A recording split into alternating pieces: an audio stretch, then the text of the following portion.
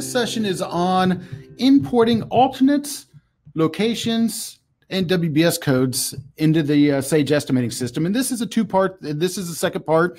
In the first part, we actually took content off of Kansas's website of bid items and so forth, that everything was basically all jammed together. So we went through and built a spreadsheet to kind of help strip out data so we could have, an item code separate from the description and things like that. So that's where we're going to pick up from this point on. So if you want to, please go back and refer to the first video on how we pulled some of this off. So this is kind of the information that we obtained from some websites. So we were able to copy and paste it in. And the problem with this data was the spec number, an item code, the unit of measure, the description was all jammed into one with some other stuff behind it.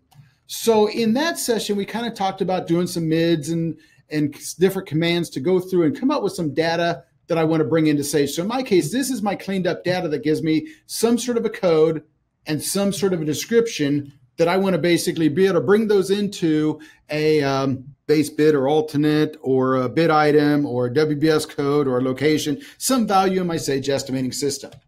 So I'm going to go ahead and minimize my Excel down.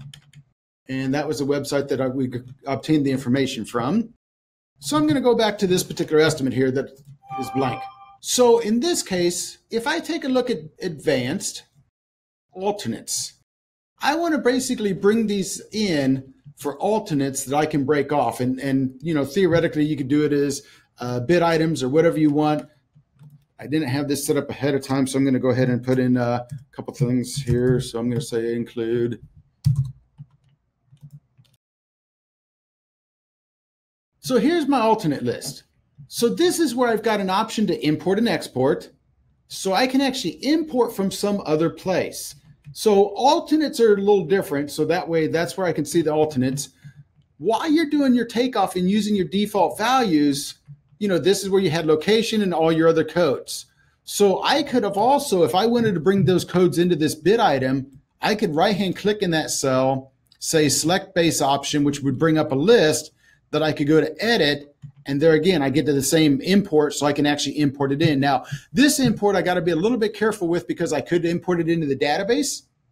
If I wanted to go off to the database, and I could say edit and import, and this would be my database list, versus if I just import it back here, that would actually be just for this one estimate. So keep an eye up at the top there, because that's going to tell you if you're bringing it in for just that one job or whether you bring it in as something in your database that you can use many a times. So in this example here, if I go back and look at my alternates, I can get there the exact same way for our alternates, or I can do it from, the advanced alternate tab. So the first way to pull this off is I need to have an Excel spreadsheet to show me where I need to put my data. So the first thing I'm going to do is I'm just going to hit export. As a matter of fact, I'm going to create one here just to kind of show the different columns. So this is my name, and this is the description, let's say. And if I want to bring in unit, I could. So maybe I could say this is going to be my unit or whatever the case is. So that way it just kind of gives me an idea of, if there's a difference in names or what I call things, that way you can kind of put something in there, for example. So I'm going to hit export. It's going to come up with a particular folder that it's going to export it to. That looks good to me. And that's going to export it out just to an Excel spreadsheet. So if I go ahead and say close here and actually go back and look at my Excel that's flashing at me, here was that spreadsheet that it just built where it's got my name, description, and the unit. So if I was to take that other spreadsheet that I've cleaned up, so let's say that I've got this spreadsheet here, and let's say that I've also got this one that I cleaned up in the first session there. I want to take information from this spreadsheet here to get it into the spreadsheet that Sage needs. So in this case, I'm going to say, well, I want to bring over all these spec numbers. And I'm just going to copy and paste it over here. So I'm going to keep that all under that for my spec numbers and so forth. And it warned me that I was doing formulas. So it did it as value. So sometimes you might want to say paste special and make sure to paste it as a value and things of that nature. So in this case here, I'm going to go ahead and say copy that. And kind of the same type of thing there. So I'm just going to say paste. It's going to warn me that it doesn't have those formulas, so that's fine. So it'll just bring in the text. And maybe I want to go ahead and bring in the unit of measure then. So same type of thing. I'm going to drop it in the unit column over here. And this could be, this spreadsheet's pretty small, but, that could be hundreds of items or a handful. So in this case, I've got all the different bid items that I wanted, set up as my alternates and things of that nature, all in this spreadsheet that was dumped out. So I'm going to go ahead and say save here. And I'm going to close down Excel so it's not in use.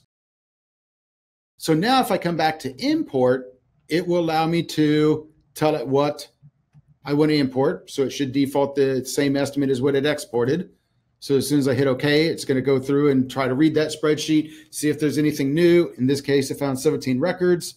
So if I say close, now I notice that I've got that same list that I came up with all in Sage and ready to go.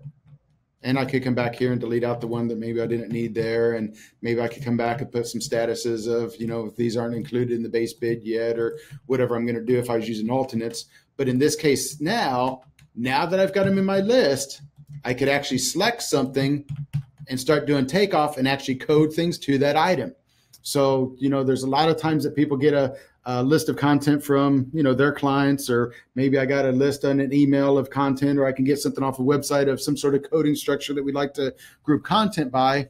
That is a faster way of getting that in the system than having to type it in. And you could do that with any of the location, any of your WBS codes you had set up, and alternates and so forth. And if that sounds kind of interesting, please keep an eye out for one of the future videos that'll be coming out.